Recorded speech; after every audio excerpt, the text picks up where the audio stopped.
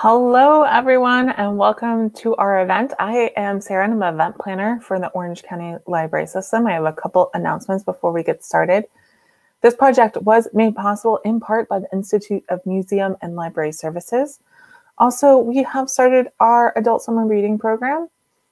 OCLS cardholders 18 and older can participate in our adult summer reading program for the chance to win digital badges and fun prizes.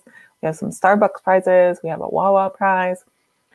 You can register through the website Beanstack, and we're going to post a link in the description down below or the chat on the side, whichever it shows up in, for you to register. And you do have to be an OCLS cardholder for, oh no, I posted the wrong thing. Sorry, one second.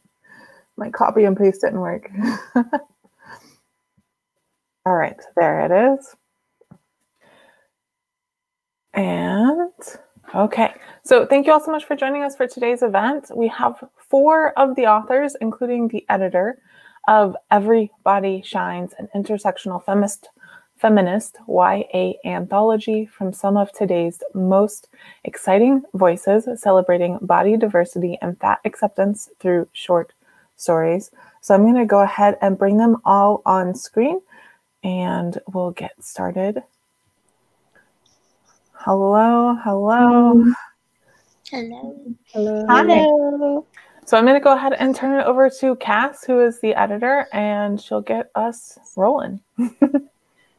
Hi, everybody. I am Cass Newbould. I am the editor and a contributor to the anthology Everybody Shines. It's a book celebrating fat stories and body diversity in kidlit. And I am here today with some of the most amazing authors from this collection. Would you guys like to introduce yourselves? I'll go. I'm Rebecca Skye. I am known for the Love Curse series. I don't know if you can see it behind me. That started on Wattpad, and I'm really excited to be here today. Oh, sorry. I'm Nafiza Azad, and I am the author of Jamila is right here, the one in the scarf, and I am the author of The Candle and the Flame and the upcoming The Wild Ones. Yeah, I'm happy to be here. Hi, I'm Claire Kann, and I'm the author of the most recent The Marvelous and a contributor to Everybody Shines. My story, Guilt Trip, is the first one you encounter in the book. I'm very excited that Mia got to open the anthology, and I'm really excited to be here. Welcome, everybody. It's so exciting. Super exciting. It's super hot. Mm-hmm. It is. All of us are on the West Coast, too, huh? Yeah. We're all enjoying the heat wave. Roll it off. I was practicing answering the questions yesterday, so I have some stuff prepared. Well, I'm going to ask the first one, and it is an easy one. What is intersectional body positivity and fat feminism, and why is it so important in kidlit? It's a loaded question. Mm-hmm. Yeah. I personally would love to hear Rebecca's answer because she always kills this question. I'm excited. Okay, go Rebecca. Me? Okay. Thank you. Well, like intersectional body positivity was founded as anti-racism work, fat liberation, disability justice, and trans rights. And fat feminism is like the focus on obviously liberating fat bodies. But it's something for all feminists, all intersectional feminists, because it's basically the work of dismantling the falsehood that our worth is tied to our appearance. And so that's why I believe it's so important in kidlit, because I just think back to my youth and how many things I kept myself from because I was afraid of what people would think about me or how they would judge me. Like I used to be a summer camp counselor, and I wouldn't go swimming. I would like start fights on the dock so people would throw me in my jeans and my sweatshirts. And that's how I would swim, because I was like so not okay with myself yet. And so that's why I think it's so important, especially in kidlit. And that's why like books like this and The Marvelous and the other F word anthology are so important. And yeah, so that's my answer, to dismantle this falsehood that our our worth is associated with our appearance. Yeah, I mean, as women, without even thinking about fatness, we always have to strive for space. Mm-hmm. And as fat women, when we dare to take up more space than what society already affords us, the patriarchy affords us, there's a whole another stigma related to, it's all about space, because our bodies, female bodies, are considered fair game for public consumption and discussion and objectification. So, and then you add a fat body in there, and somehow a woman has outgrown the narrow definitions of what society says a woman is supposed to be. And God forbid a woman dares to occupy space, So I feel like fat feminism is the fight to occupy space and reclaim space that should belong to us, but just because we don't fit into the defined spaces, we're not allowed to. So yeah, and plus, as a woman of color, being Muslim is already hard enough in this society. When you are a fat Muslim woman, then it's a whole new ball game. Because sometimes I think that fat phobia transcends race and culture, because it feels like no matter fat people are not liked anywhere, because as I said, it's because of the space. I think because we dare to occupy more space and we are allowed when we are allowed to. Sorry, did I go on too long? No, never. Yeah. I feel like I have to do my obligatory snaps. So I just love them. Yeah, no, I agree. You can't have equality without body equality, and you can't feel like you're on a level playing ground when people are still judging you for your size, because especially because it's so prevalent within our own group of people who were trying to equalize. And so the importance of having it in Kid Lit is so very strong, because we learn so much when we're young, and we set our morals and our deals that way, and we can change them as we grow. But if we have a good base to start with, it's a lot easier to grow into that acceptance from the very beginning, not just of others, but ourselves as well. I think that that's why it's so important to give everybody that chance of saying you are okay. So be happy.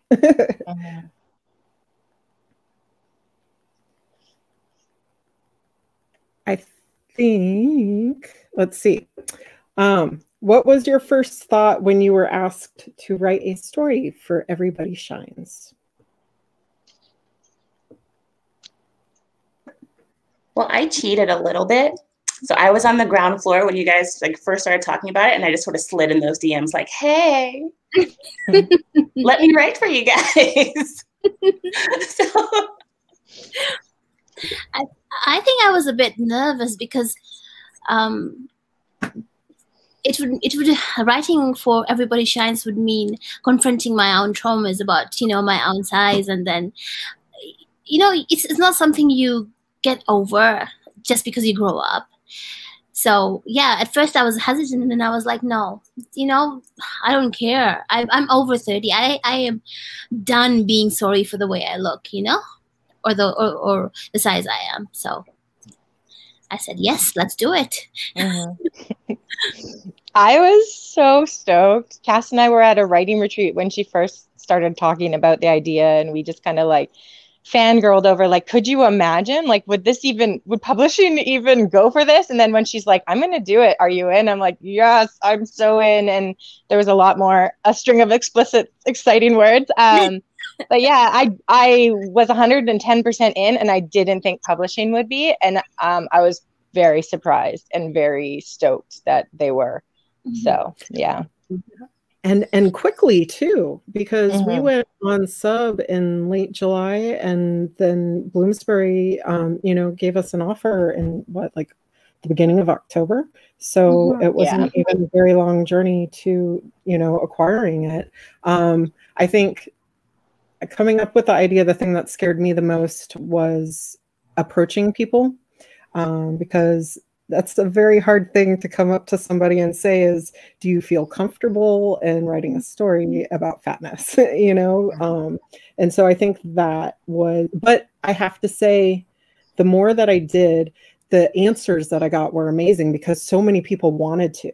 And it was such a personal experience, and the emotions that everybody put in from their own personal experiences was very humbling. And I'm very grateful to all of you for being a part of this project. It's so, it really does. But it was a little bit scary too. Speaking of the stories within Everybody Shines, what inspired your story? I shall go first. So I'm sure you guys have, or you ladies have had this experience, but as a fat woman, we have a very different relationship with food, especially when we are eating food in public. And I remember this is anecdote where my friend, who's skinny, by the way, who and I were eating in a restaurant, and she has a huge appetite. Like, she can easily put down 5 mains by herself. So when the food was being carried out, the waiter kept on putting it in front of me. I'm like, it's not mine. And then it just, so I brought that whole relationship with food into my story of Jamila and her desire to eat, her desire for flavors, and how her mother, I know her mother was coming from a good place, but in a bad way. And her relationship with food, and also the whole experience of her going into a shopping for clothes. I have been in stores, like when shopping for Desi outfits. I have been in that store. I knew exactly which store I was writing in, and there's like the shop clerks somehow think they have a right to talk about your body as if you're not there, and they pronounce you unworthy of the clothes in the store, as if just because you are a big woman, just because you're fat, you have no right to look beautiful. And God forbid you think yourself and your body worth putting in worth clothing in beautiful clothes. So I wanted to showcase that. Yeah, so I brought those experiences inside into the story, and I hope that if readers read that, they feel that they're not alone if they've had that same experience. Over to you, whoever wants to go next. For me, I was a pretty athletic teen, even though I was fat. But being the fat athletic teen, you always get put in the roles for the big people. Like, in basketball, I was always post, even though I was shorter than all the other girls, but because I was bigger, so, and I was just treated differently. So I wanted to kind of explore what it would be like to be kind of fat kind of athlete. My character is a volunteer firefighter. Mm-hmm. How to be like that without the fear, or without holding back because of the fear, which I did as a teen. So in a sense, my character is the version of myself that I wish I could have been, or the version, that boldness that I didn't have, that I let those lies keep myself back and hold me back from pursuing my dreams and my goals. So my main character is like me in the fact that she's who I wish I would have been. So for my story, I knew I wanted to focus on family, and just creating a character who had a really strong support system, even though it was breaking a little bit. So as a young adult, let's not say how old, as a young adult, I was a bass player. And so I wanted to write about what that was like and the dedication I put into playing bass, and give that to a character, as well as what it's like to when you experience those growing pains when your family's breaking apart because of good circumstances. Your sister's getting married and she's moving out, but she's all you ever known, and you're losing her to someone else, and not necessarily wanting to hate that new person, but not wanting to accept them, and just putting her in a situation where she gets to realize that, hey, this isn't my enemy. This is this could potentially be an ally and someone cool to add to our pod. So that's where I came from.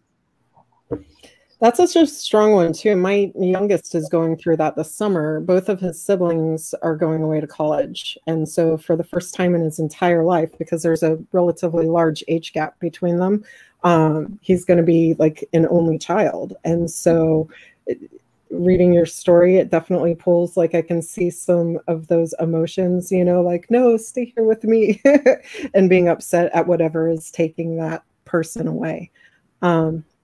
I know for myself with my story, I really focused on that feeling of being missing out on something, and then like thinking about it from the age that I am now and wishing I would have gone and done the things that I really wanted to do, but was too afraid of because of my body and my size.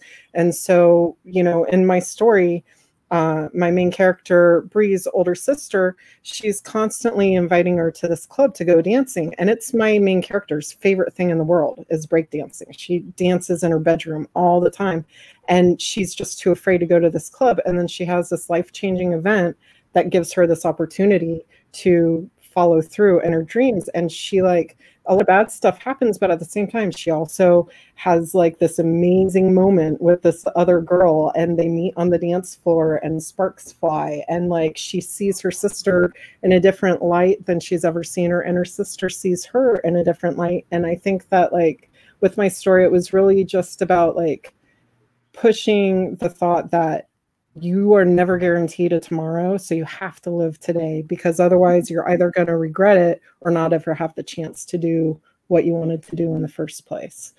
One thing that I know we've talked about before, but I want to switch it up a little bit. And the question is, you know, usually it's like, what part of you did you bring to your story? What emotions from your teenage life did you bring to the story? I know with me, it was anxiety and anger and fear. So what about you guys? For me, it was my boundless confidence. So like, you know, as a teen, you know, we all have our insecure phases where, you know, nobody likes me and I don't look good in this, or, you know, I don't feel feminine enough. But like, and I did experience those things, but I always had, it was always just an undercurrent. On top of that, I always knew who I was. I always knew what I looked like. I was always 100%, okay, fine, 95% good with myself. And so when I write fat characters, and for the character in the anthology especially, that's the attitude I took, was she is completely fine with being fat. She knows she's the only fat one in her family. They love her just as she is. It does not hold her back in any way, shape, or form. For me, I brought in the same anger, and I think I also brought in the way Jamila always is self-depreciating. Is deprecating. I never know how to say that word. Anyway, how she always puts herself down. I think it's something that we unconsciously do, and like, I'm not good enough. I'm not. You know, I'm not beautiful enough, blah, blah. And then I brought that in, and then I wanted her to confront that. She's the one who's, you know, making herself feel down, because that's a lesson I learned as well, is because sometimes you preempt the world because you think that you might as well call yourself names other than listen to other people call you names, because that's going to hurt less, you know. So I brought that in. Yeah, I love that. Yeah, for me, it was kind of like what Claire was saying about confidence despite the world telling you that you don't belong because of your body, and that is something I always wished for as a teen and didn't have. So I mean, it's the learning lesson. I'm still walking in that every day, and trying to take those negative voices out of my head that have been trained in me, right? Mm-hmm. So for me, that was really important. It was important to show, you know, fat joy despite systemic oppression or microaggressions and that sort of thing. It was important to still show confidence and joy. That is super important. Some reviews point out that the book contains many characters in nearly every story who are fat phobic. Was there any particular reason you included them in your story? Yeah. Do you want to go, Nafiza? Yeah. Sure. You know, how do I say this? Sometimes when I was growing up, there were well-meaning friends who were like, who tried to comfort me. But I was like, you know what? You are skinny. You don't know what I'm going through. But then I figured, like, if you see someone going through the things that you have gone through as a reader, you might, you know, it makes you feel that you're not alone. It's a reflection, and it's a representation, and it's also empathy. You find all of that in a story, because I know that I have found instances in a book where I have felt seen, I have felt comforted, because they have gone through the same things I have gone through, though not in the same shape, but with the same emotions. So the reason I included my fatphobic characters was basically to share that to the reader, that they're not alone. Somebody else has been through what they are going through right now. Yeah. Yeah, for me, I mean, I didn't set out to write fat phobia. I just wrote from my experience as a fat person, and it came because we face it every day in straight out aggressions, or mostly microaggressions. And then there's also the systemic piece, right? So my character is faced with the decision that her BMI is keeping her back from an opportunity she wants. And that's literally happened to me many times in my life. And so I was writing from that, because our world is full of fat phobia and microaggressions, and a fat person cannot walk out of their door without facing those things. However, they can still have joy. They can still pursue those dreams despite all the voices telling them they can't. There are things like systemically, like surgeries and opportunities for fat people that we can't have because of our size. So there is things that we're literally held back from. I mean, from something as little as a car. Most people don't realize cars have weight limits. If fat people go over the weight limit and they get in an accident, the insurance won't cover it. Schools are notorious for marking fat kids harder than thin kids. In 49 of 50 states, you can be fired for being fat. Like, these are things that fat people deal with every day. So fat phobia is not going away in our world anytime soon, but you can still have joy. You can still have moments of victory. You can still have moments of pursuing your dreams and passions and goals. And that was what was important to me to show, that while fat phobia is a part of our world, it's not something that we can pretend doesn't exist. And it's very hard to write a story, a contemporary story, that doesn't show fat phobia. And it really does make a difference for, like, the safe places for the fat people in the story and the fat people in our world. There's very few safe places for fat people. So yeah, for me, it wasn't an intentional thing. It was just a reflection of how I see the world, and that came into my story. So I think this is a really interesting question, because it's a bit of a catch-22. So for my story, I didn't include any, but then I get hit with this is unrealistic.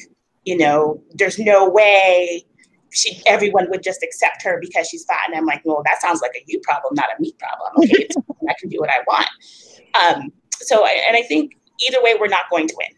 And I think the best route is always just to write, like Rebecca said, what's a reflection of your experiences in a fictionalized setting. And I think even though reviewers I did read the reviews that you're referring to, where they were saying that as we were all true to what we wanted to portray. And I think at the end of the day, that's the most important thing. Yeah, I agree. I think that I wasn't writing a utopian story, so I definitely didn't have it where everybody was completely at ease with everything. My story, my character, she mainly struggled with internalized fat phobia, which was something that I think that was really reflective of myself too. A lot of my worst times came from my own head as opposed to other people, I think. And so I tried to put that in there.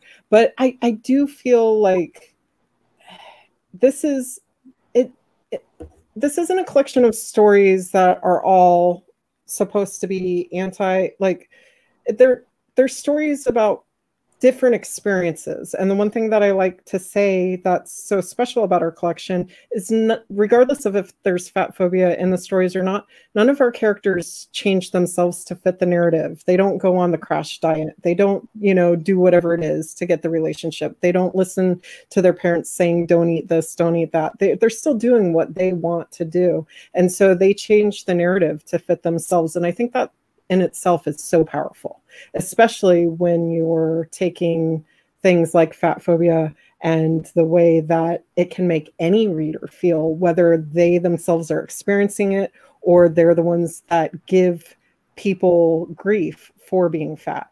And so I think that that's why there's so many volatile emotions in reading a collection like this. But ultimately, I think that the power of the stories and the power of the main characters really supersedes the, oh, I can't believe that you have fat phobic moments in the stories, because sometimes you need to read those to understand them, honestly. And I think really everyone's going to take something different out of the stories anyways, because you can't please anybody. But I think that we are pleasing a lot of people with our stories. Who do you hope your story will reach?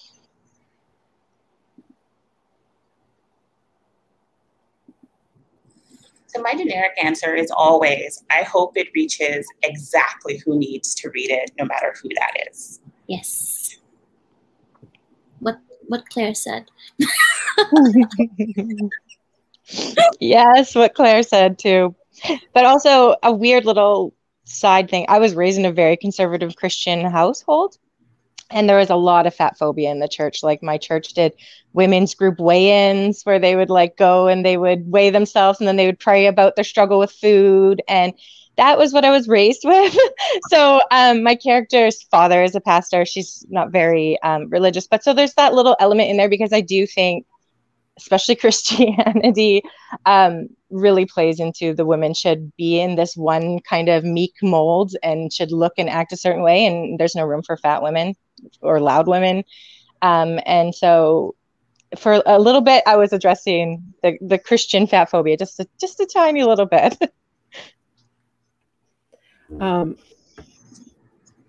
What do you hope readers will get out of Everybody Shines and your stories?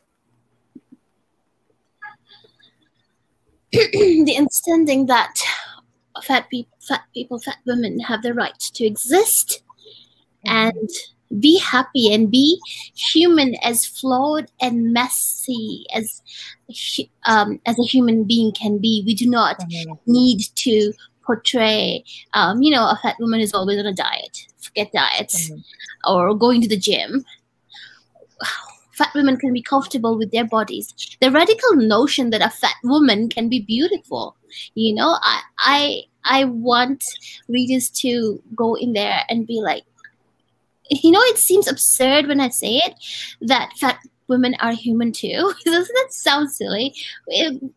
We're obviously women, but it's like, I feel like society has pushed the ideal image of a woman so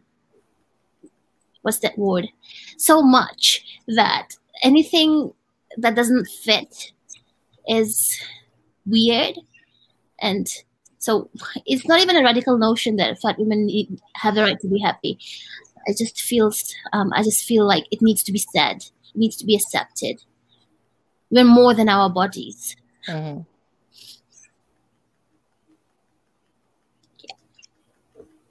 Yeah, for me too. We are more than our bodies. And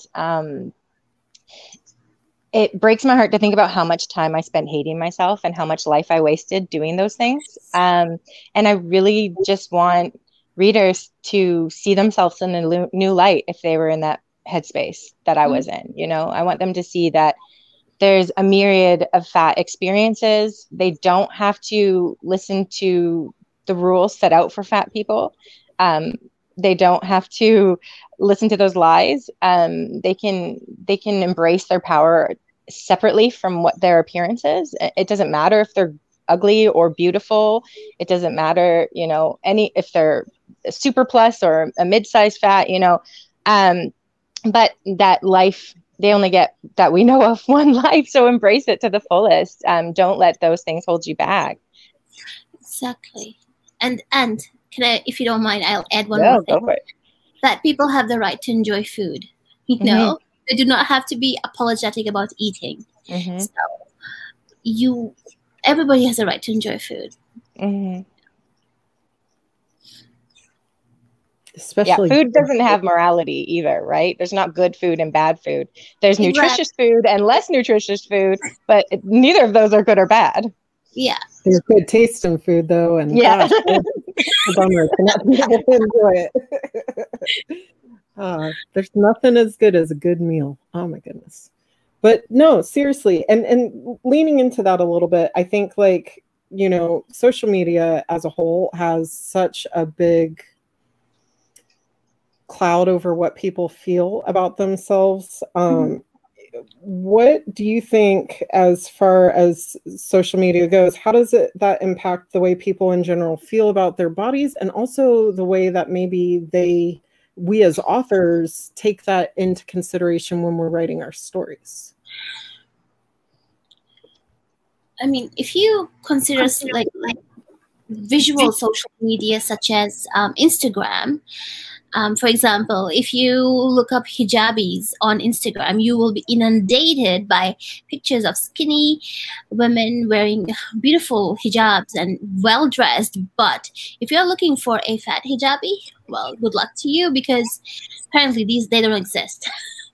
But I feel like social media does push forward an ideal image that girls and who are just finding out about their own identities and the way they want to portray themselves, they veer towards, they go towards. Because my niece, she's in grade 2, she's what, 8, and she was telling me that I am fat, and I'm like, child, you are 8 years old. This is like, you can be as fat as you want, you can eat whatever you want, you know.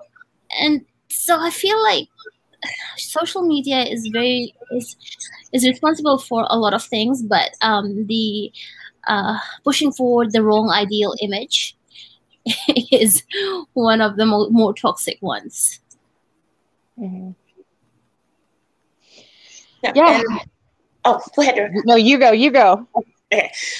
So I was actually going to address you. So, like, last panel, we had a question similar to this one, and, you know, the way I interpreted the question was I focused on the negative, that, you know, it's visual social media is actually very harmful to us as humanity, and especially like the upcoming generation. And then you flipped it and said that's how you began to find your confidence and become comfortable, because you saw these examples of other fat people just living their lives and being, you know, just regular, beautiful selves. And I've been thinking about that ever since, honestly, because, you know, I think like I'm very closed off. So I think the way I learned to survive with my boundless confidence was to put myself in a bubble, and I didn't let anything negative infiltrate this bubble. So I've always had this confidence. I've never needed an outside force to tell me anything about myself, you know. But then I realized not everyone is like me.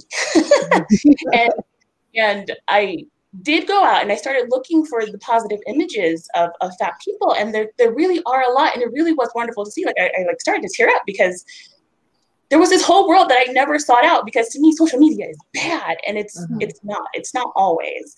There are some good posts. And like, I love every time you post, Rebecca, because you do full body shots and then you zoom in on your beautiful face and your red hair is always shining. And you're just such a light on Instagram. I love you. Okay, I'm not gonna cry. Okay, hold on. I really enjoy, and it really touches my heart to see you, you know, the way you present yourself online, and the way you have to battle trolls. And I'm really crying. Oh my God. And it's so funny. I really just made a post saying, you'll never catch me crying on the internet. And here I am in the panel, crying my eyes out because I think you're wonderful. But I'm gonna stop. But yeah, like I just wanted to acknowledge that you really did change the way I thought about social media, and I've just been paying closer attention to the images that you put out and the images that other fat people put out, and the kind of effect that they have on people who don't live in the bubble like I do. Mm-hmm. Well, thanks. You have no idea how much that means coming from you, because I have so much respect for you. Anyways, now I'm crying. Yeah. Well, yeah, that was what I was gonna say. I think there is a lot of positive, and there you have to find it though. You have to search, like Nafiza was saying. It's not, and fat people's posts are notoriously shadow banned. If a fat woman wears a bikini or, heaven forbid, lingerie, Instagram shadow bans them more often than not. So if you find fat influencers, please support them and follow them, because they're not getting boosted as much as the thin influencers are. Yeah, and for me, with my pictures, I got to the place where I realized I was posting all my skinniest angles, and I started wondering why I was doing that, and I started to challenge myself to embrace all my angles, all of me, and to offer all of me to everyone, the messy bits as well as the good bits. And it's been a hard journey, but a good one for my personal growth. And it really means a lot to me to hear you say that impacted you too, Claire. Thank you so much. I love you. I love you guys all so much.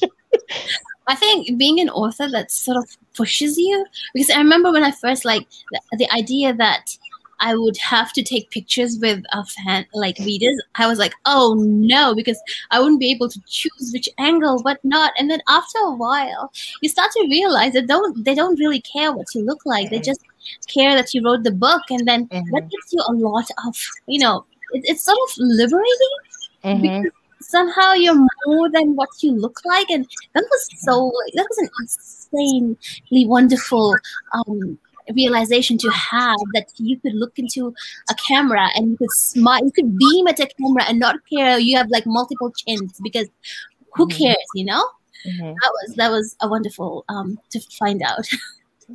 There's this really famous trans activist I follow, and he said that it's free to be hated. It's like there's freedom in being hated, because so many times we're just caring too much about what other people think about us that we hold ourselves back. But if you don't care if somebody hates you, you can be your authentic self. And I was like, dang, I spent way too many years caring what people thought about me. Yeah. And I kind of love that. Yeah. What are steps that we as authors can take to help dismantle diet culture and fat phobia when it comes to positive fat representation through our writing? Gosh, I think what we're trying to do with Everybody Shines is just show fat people getting to live their lives despite the fact that they're fat. Like, their fatness is just a part of the story. It's not their whole story. Exactly. And not just body. Wait, let somebody else while I gather my thoughts. Okay, I'll make it quick so you can jump back in. So I would say also, as a writer, don't be afraid to interrogate those feelings, that internalized fat phobia, and really look at your relationship with diet and food and the evolution of that relationship through your life, and put that in your writing, because more likely than not, someone else has had that experience and they're going to relate to what you've personally experienced as well. And then you'll gain readers that way as well.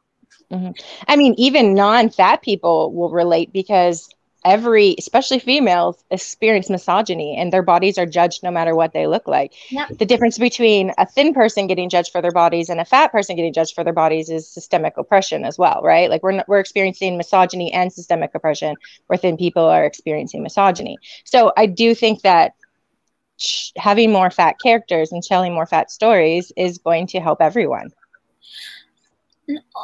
What I wanted to say was that having fat characters and fat stories that are not necessarily about the bodies themselves, but just it's normalizing that a fat person, but a person is going on adventures, having fun, finding love, making magic. And it's just normalizing the fact that it's a person, and their bodies may not fit, well, may not be thin, but they're still normal, you know? So if we have fat characters doing what they love to do, as Rebecca said, and normalizing that, I feel like that will go a long way, I hope, to show that, yeah, it's hot. Yeah, I think another way that we can help just creating more of a voice for everyone is by boosting voices that aren't necessarily heard yet, having been published, or have but may not have a lot of marketing behind them, or just media in general behind them. I know that, like, just for my own personal journey, I've spent the last 2 years, that's all I've done, is like interviewed other authors who write fat stories and live the fat experience, and tried to, like, you know, talk about them as much as possible. And through that, I have met so many amazing people who are in all different stages of their writing journeys, you know, and it really takes an entire community to get this moving to the point where you don't just find one book on the shelf that you can really connect to. And there's still so many stories that haven't made it to the shelves yet that really need to be out there in the first place. So I think that the more that we celebrate our community and like give them space as we're creating some for ourselves, then that definitely helps to take the focus off of your own story. So that way there aren't people who are saying, that's not my experience, so therefore your story sucks, you know? Because the more that are out there, then the more the variety. Exactly. And you won't be held under such a hard microscope, I think. Do you think, going along that line, that publishing is doing enough to find these these voices and also continuously acquire more stories from the authors who are already out there doing the work? I feel like it's doing a better job now than they used to. Speak for Yourself by Lana Wood Johnson. She the character on the covers of books, recent books, they're not always thin. I love the fact that there are fat characters on books that was practically unheard of not even 5 years ago. So yeah, I feel like we are moving in the right direction. So if we continue moving in this direction and see lots more stories of boldly diverse characters, I feel like we'll be changing things slowly but surely. And I also think it depends on what genre you're publishing in, or what age demographic you're aiming for. So like for YA, it's becoming more normalized. Like you're more likely to see a fat protagonist on the cover. But in adult, if it's not romance, good luck. Yeah. I mean, the romance is doing some good things in adult, though. Yeah. And I think that's why people conflate YA and romance so much, is because they're both so progressive. Both genres are very progressive. And so publishing as a whole, I think, has a very long way to go. But YA and romance are doing the work, and it's definitely showing. Yeah, normally I would say publishing's not doing enough at all, but like this past month, we've had 7 books with fat main characters. Like, okay, here's just a handful of them. And then the month before, there was Pumpkin, and there's so many. I had to choose between books with fat characters because of my budget this month. I've never had to do that before. Like normally they're like, yeah, there's nothing. And this month there's like 7 options, which was so wild to my brain. And I would love to see that every single month, because the majority of readers are fat. Like the average North American is size 16, 18. So that means most of us are fat, and yet we're so underrepresented in writing. So yeah, I would love to see every month 7 books coming out in every age bracket, because I think it's so important, and it's time for fat readers to see themselves reflected more often in works. I have to say, going back to what Nafiza was saying about covers and stuff, one of my favorite covers, the first time that I ever saw like a cover with a fat person just exuding happiness, was your cover, Claire, If It Makes You Happy. That was such a perfect cover. It really wasn't is. illustrated. Yeah, that's what I'm saying. Like the fact that it was a real person just blew my mind to see her just smiling so brightly and happy. So beautiful. It really was. They found her on Instagram. We were having some trouble. They do like, you know, the go-sees that models usually do, and they had the models come in and it just wasn't working out. And so the art director just went on Instagram and searched and found her and said, hey, can we buy your picture? We think you're beautiful. And then that's how it happened. Awesome. That's so cool. Also, Sandia Manon's There's Something About Sweetie. That is a smile. I was like, finally, you know. Yeah. That's a but like it makes such a difference to just even be on the cover. Just like, and exuding like smiling happily. I mean, that's such a big thing. So I can't wait for the day we get to see a YA couple like kissing on the cover and they're both fat. That would be amazing. Has that happened yet? I think it's happened in adult. Is Olivia Dade's got a kissing one, doesn't she? Definitely in adult rom-coms, but I don't think in YA yet. No, I don't think so. If you're listening, publishing, these are the covers you want.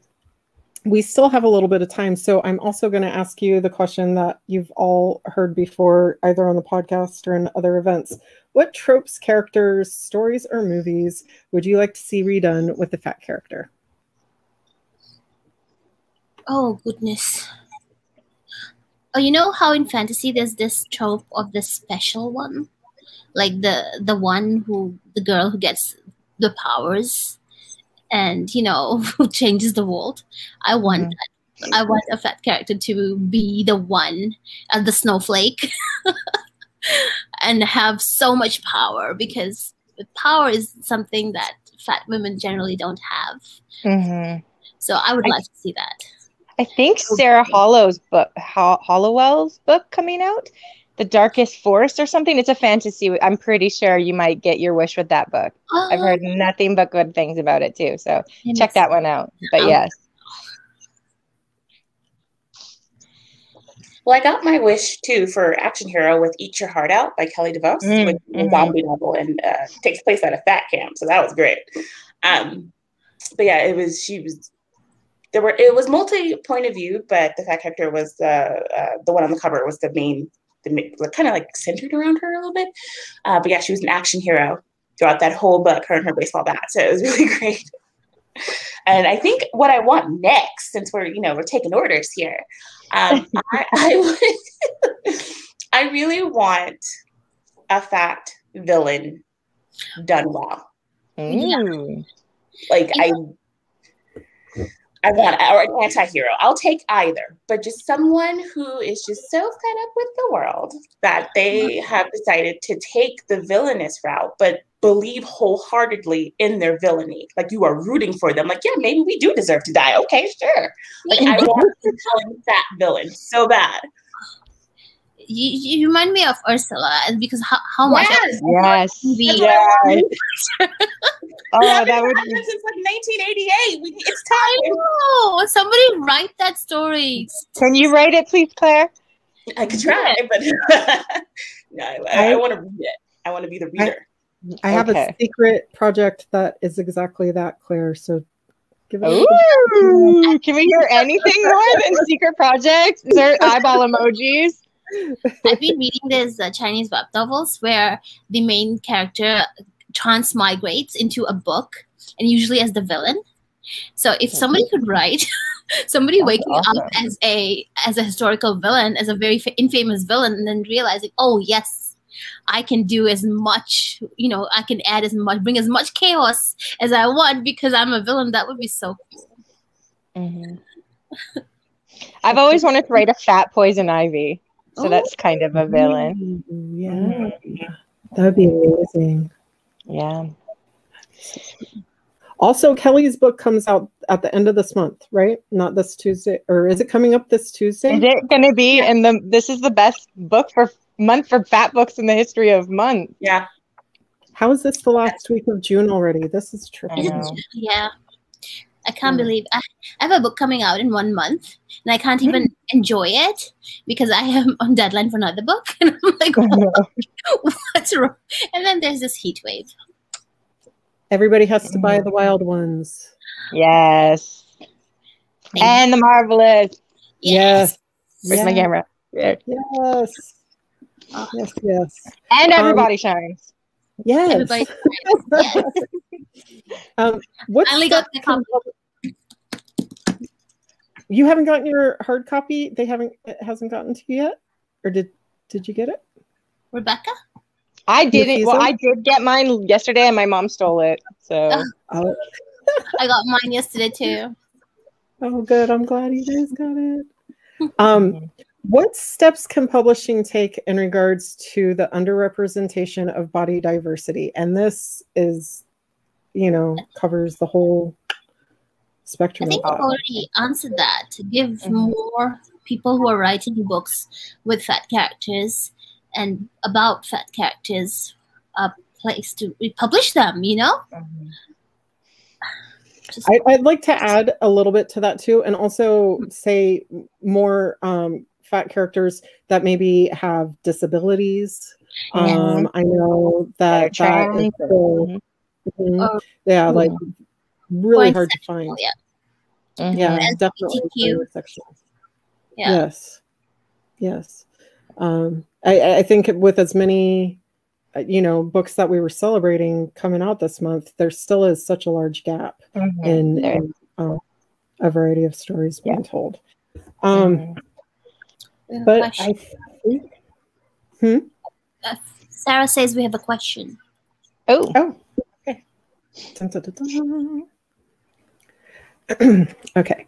The word fat has such a negative connotation. Would another word suffice? Big bone, chunky, fluffy, or is it more accepting to change the narrative of the word fat to mean something positive? I would hate to be called chunky and fluffy. I hate. I refuse. Ooh, no. No. Yeah, and I think instead of changing it to something positive, I think we need to change it to something neutral. Yeah. It's a descriptive word. It's not good or bad. It's just a description. Yeah, like. Sorry, go ahead. You go ahead. No, it's like when I was a kid, they used to call us. They call me kaddu, which means a pumpkin, which is basically just a pumpkin, right? But the negative connotation. So you realize that you can use so many other words to mean fat. I'd much rather just be called fat instead of because I'd much rather just be called fat rather than big boned. I'm the same. It took me a long time to come to terms with fat because I did use it to weaponize attacks at myself for a long time. But it's just a word. It's just a descriptive word. There's no morality attached to it. You're not good or bad. Fat is not good or bad. Thin is not good or bad. And I think the more we use it neutrally, like Claire was saying, the more it takes away that power. And the more we can reclaim it as something, that we identify with that doesn't have that negative connotation. So but if you're writing a book and you don't want to write every third word your character is fat, you can be creative. You can be creative, like she's thick-thighed, she has a big ass, I don't know, but don't feel afraid to say the word fat. It's not an insulting word. Yeah, no. And just from a craft standpoint, once you've said your character is fat, you don't have to keep saying it. Yeah. You really will remember. So it's when I read books written by people who aren't necessarily identifiable as fat, that's a very common thing I encounter is they have to make sure that you don't forget. And so like every other paragraph, they're describing their bodies. And it's like, who thinks about themselves that constantly? Like, is this person like, once is enough? I got you. It's like a man trying to write a woman.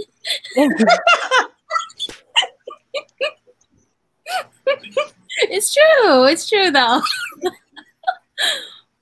That was a great note to end on. All right. Thank you all so much for coming today and having this conversation. It was a great conversation. Thank you for those viewers tuning in and anyone who's watching the replay, of course, as well. I do want to mention, though, if you enjoyed this conversation and you'd like to hear more like it, make sure you check out Cass's podcast, Fat Like Me, where she has interviewed all kinds of authors with similar kind of subjects. Mm-hmm. And I think that's everything. Thank you so much, everyone, for tuning in. Thank you. Thank you for the authors for stopping by. And yeah, check out Everybody Shines. If you scroll up in the chat, I posted a link to both the bookshop link to buy it and also the Orange County Library System's record link. So if you have an OCLS card, you can check it out from the library as well. Yes, do it. Thank you guys for having us, by the way. Yeah, of course. We need more conversations like this, and it means a lot that you're giving us the space to do it. Yeah. And it's so good seeing your face, Sarah. Mm-hmm. All right. So if y'all just stick around for a minute, I'm going to end the broadcast and we'll chat in a bit. Oh gosh, there's fireworks in my neighborhood now. Thanks for watching. Subscribe to our YouTube channel to be the first to find out when we have new fun and informative videos for you. Orange County Library System is your place to learn, grow, connect.